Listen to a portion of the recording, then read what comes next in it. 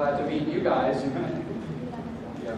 Many of you probably already know Professor Tammy. I'm John Portman. I'm Vice President of WWALS, that's what we call it. With Gucci Light Follow the Road System, you can say it pretty quick what's premise.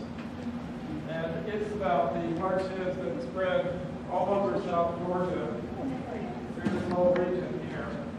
From the Florida border and a little below, all the way up through Brooks, Miles, Smith, Barron, Fifth, Forest, Berlin, all the way to Turner, Green Hill.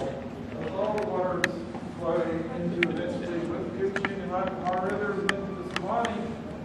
And where does all this water come from? Where does it go? Where does the water you drink come from? That's more in the aquifer, but it's all related. And Professor Tammy is going to talk about that. So he has also been involved in some politics related to the aquifer. You can talk about food now. I may a little at the end. We can talk about the end. All right, well, we'll say that until he gets to I'm going to start out, like he said, I'll show you another. This is actually his diagram of those streams. So we do classes here in geography of stream networks, but to be honest, I don't think there's a more detailed map. I mean, you can get this out of a GIS layer, but a lot of these streams really have to get out there with a canoe and start, figuring out with a GPS where they're going in some places, because even though there's layers in the state mapping, there may be changes from year to year.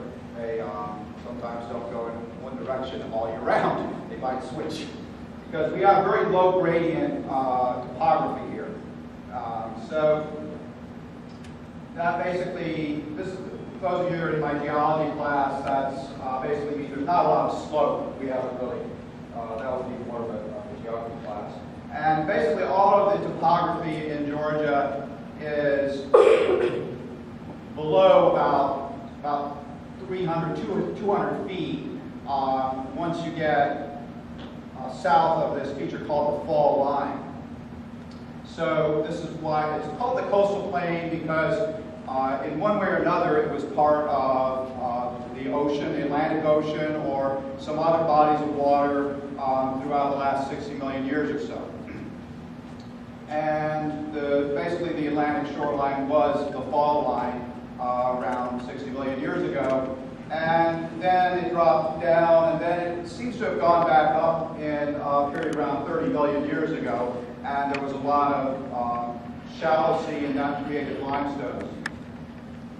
So that's part of the story about why we have this abundant water, is that it's being stored in